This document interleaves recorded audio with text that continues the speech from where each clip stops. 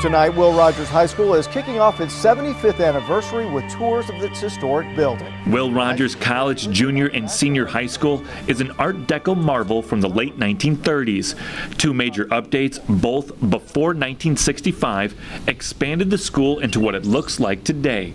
A beautiful building that was added to the National Register of Historic Places in 2007. Well, here's what I want you to spend the next couple of minutes doing. Like most great historic buildings, Will Rogers has seen triumphs and tragedies. In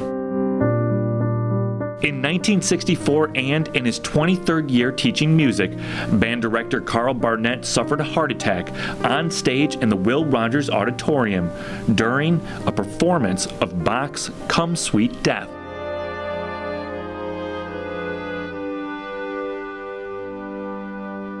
His sad death led to a scholarship fund for students and to decades of alleged ghostly sightings. There he goes.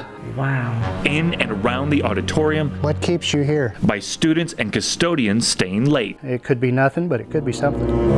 Enter the Oklahoma Ghost Chasers. People that work here claim they see an apparition on the stage. Seeing anything historical that's close to 100 years old, I enjoy that part of it. The ghostly story so well known, a nondescript post to the group's Facebook page instantly alerted some people to the project. Without even naming the school, people knew. Founding members Chris Cameron and Mike Davis deploy a wide array of cameras. It sees the full range of light. And audio equipment.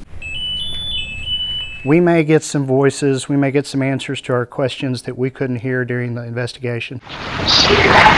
In their attempt to investigate the stories, the group switched on laser grid cameras and powered on high-tech audio gear. Then, turn all the lights out and then let the rooms get quiet.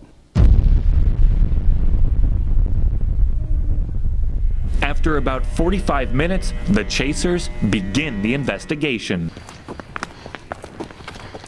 The first stop is the auditorium, the place Mr. Barnett suffered his heart attack and the most popular room for ghost stories. We know that Mr. Barnett passed away, had a heart attack there during a performance, so he'll be the one we'll be asking questions to at first. It's what we call an EVP session, which is electronic voice phenomena. Chris Cameron is also carrying an SLS Connect camera. It'll map out a person standing there and you can tell, but then occasionally when there's no one there, you'll get a stick figure show up out of nowhere. The team spreads out in the auditorium. There's some kind of light in there.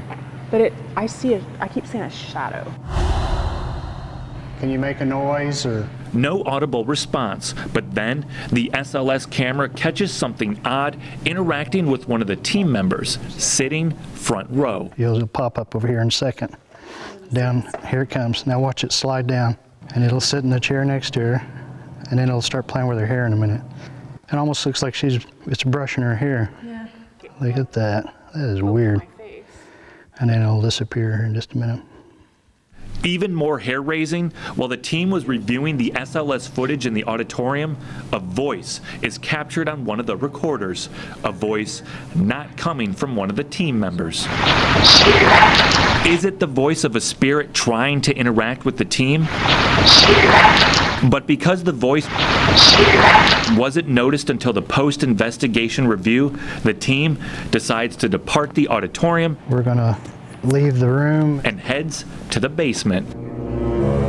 Checking cameras that have been recording storage rooms where custodians have reported unusual experiences. We're gonna go to the hallway. Team members then visit the band room, located underneath the stage. Did you used to teach in this classroom? Right here in front of me, I got two devices. One has got a green color to it, the other one's a reddish color. You can get near those, it lets us know that you're here with us.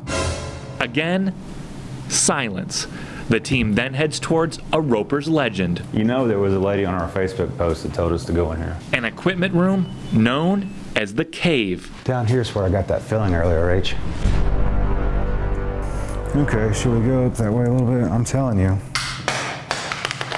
The rest of the team joins Mike in the basement. Chris Cameron deploys the SLS camera. Well, the basement was really interesting. I'd been through the whole thing. Everybody was down there and really wasn't seeing anything. Went down the end of the hallway and turned around and come back. And just as we were coming back, or I was coming back where everybody was standing around talking, We had a stick figure come up out of the floor, off right along the wall line, and kind of stand there and look at everybody for a minute. Watch again as the camera seems to indicate it's tracking a person coming out of the floor and disappearing. We all saw that. It's what it looked like. Right. Don't know how to explain it. That was the last noticed interaction of the night. We've had 2 unexplained situations with it. Don't know what to say about it other than I know what it looked like it was doing. With hours of recordings to check, the team decides to end the investigation. We've got all this camera footage to go over. We've got digital recordings to go over. They're leaving Rogers in awe of the school's beauty. The building's beautiful, so there's a lot of history here. And excited by their search, gaining a new respect for a beloved band director. I didn't get anything here that I would be like malevolent. Nothing to worry about. Everything's cool. There's nothing in here that we felt that was bad or malevolent or nothing like that. And for a special historical place we call home.